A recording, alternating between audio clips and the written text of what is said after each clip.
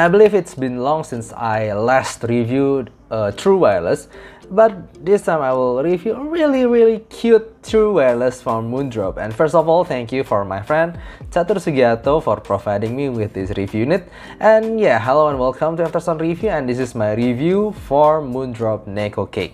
And I have to say that I'm a little bit confused maybe by the naming of this true wireless itself, because Neko means cat in Japanese, but cake is not Japanese. Yeah, cake is just cake in English, so it's cat cake. I don't know. Okay, I will break down this review from the build, fit, frequency response, feature, and sound. Okay, the build is for me just like the usual true wireless. It's all plastic. But here is the case itself, and you get this Nekocake logo in top of it, and also charging right on the below, and you get this color indicator for the battery life.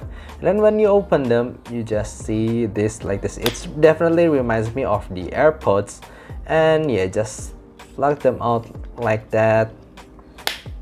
And they're all also used plastic for the material. And then this is the piece of the ear guide. I mean the piece of the IMs itself, the true wireless itself.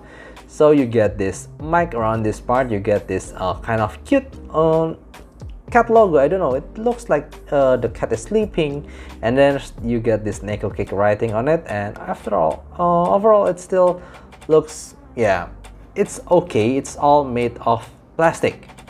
Okay, I think there's not a lot of things I could say about the fit, but it's just simply perfect for my ear. It's small and I could use them for hours without any itchiness on anything that makes me uncomfortable. It's just perfectly fit for my ears. Well, when it comes to features, I need to tell you that it is operated using tap control, so there's no button anywhere. It's only using tap around this area. And then it's already supported active noise cancelling that is quite decent after I tried. And yeah, it's already support Bluetooth 5.0, and then you can connect them with the Moondrop Link, which is the Moondrop's own app, to get a better equalization for this true wireless. And then you have some presets too in that Moondrop app. You need to try and connect them first. And then it's using a quite decent battery. I guess the battery of the true wireless itself is not really long. It's only 4 hours, and then using the case it's 12 hours, so it's 12 and plus 4 in total. I think it won't be I have been tried them, and it's been 4 days that I haven't charged them, so yeah, maybe I think it's quite good, but not the best, I believe. And then one thing that I realized that is quite unique, it is said that it's using Mitsuki Yuki voice. If you have noticed the Moondrop before, it's using it's always using this mascot girl that is pink haired and also looking very anime-ish style. And yeah, that's what I imagine the voice of the Mitsuki herself, and yeah, that's what you get here. It's very cute, maybe if you like that kind of Japanese voice actress. So when you connect them for the first time, you will hear connected, or also when you disconnected them, it will she will sound a little bit sad, disconnected, connected, disconnected, or something like that. But nevertheless, it feels quite cute. Maybe like when you turn on and turn off the ANC on and ANC off, it's also using a very Japanese girl-like voice. So yeah, if you're into something like that, this is some very cute feature, I think. Frequency response wise, I say that this is somehow simply warm IM. You could see that there's a bass boost around this area, and also lower mid-range bump, and then the upper mid-range is not really significant, and also after that the treble is not really extended.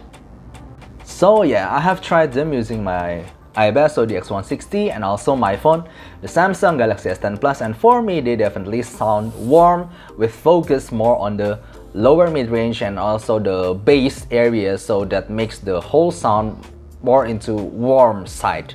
And yeah, for me they are very safe sounding true wireless. Let's talk about the bass first. It's a big bass and will it will definitely gives a lot of thump, a lot of punch for you, and for me that's quite satisfying. But it's not the fastest bass either, so it's quite slow for me actually. So when I'm hearing metal or rock music, I feel that it's too slow. But for me, here's the thing.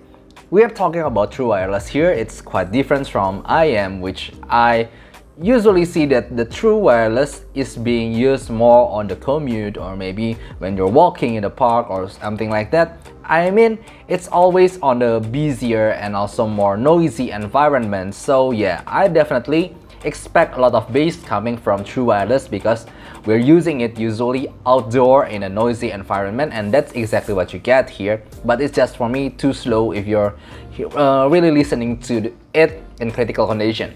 And then the mid-range may be the one that I always like when it comes to Moondrop. Usually they always have this kind of soothing vocal, and that's exactly what I get from this IM2. It's very smooth, it's very sweet, but for me personally, it's lacking some upper mid-range energy. So for me, when I hear some song from Taeyeon, or from some vocalists like Lisa in Gurenge, for me the sound is not open enough. It feels like the power of the singer when she screams, it feels a little bit congested, a little bit limited. So yeah, for me it sometimes can be a little bit too warm sometimes for those kind of musicians or those kind of vocal. But it has no problem when you hear male vocals such as Still Devo, Josh Groban or anything. For me the male vocals really good in here. It's just the male vocal is not really open, but you get that sweetness. It's very sweet sounding IM. And also for me the treble is the main weakness here because it definitely too warm for my taste. It's too dark. It doesn't have a really good extension. It doesn't really sparkle either. It just sometimes feels playing it too safe. So when I hear violin, I hear a lot of orchestral music, I hear cymbals. It just doesn't, it's not enough for me. It's just too the quantity is too small for me. It's definitely not for neutral head or treble head. It's for those who just want a really safe kind of tonality with smooth mid-range and punchy bass. That you will get that here. So it's a really safe IM for me.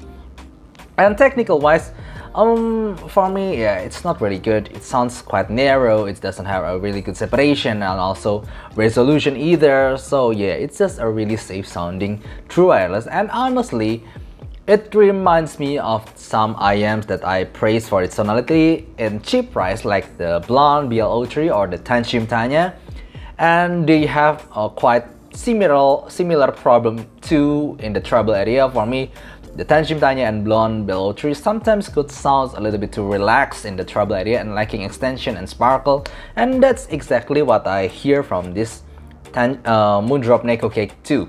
So I think that's all I could say about this Moondrop Nekocake. So do I recommend them? I feel as a true wireless, yes, I still definitely could recommend them. You get that very safe sounding punchy bass and sweet vocals with mid-range, but you'll get that lacking of a treble area, and it's not really resolving either, but you get a lot of feature here and you get that noise cancelling. For me, yeah, as a true wireless, when it comes to function and the purpose of the sound, I think they nailed it at a cheap price too. So I think that's all. It's a very safe product. It's an okay product for me. It's not really good, it's not really bad either, but for true wireless I could still recommend them. So I hope you enjoyed this review, and if you have any question, please write down in the comment below, and see you next time. Bye bye.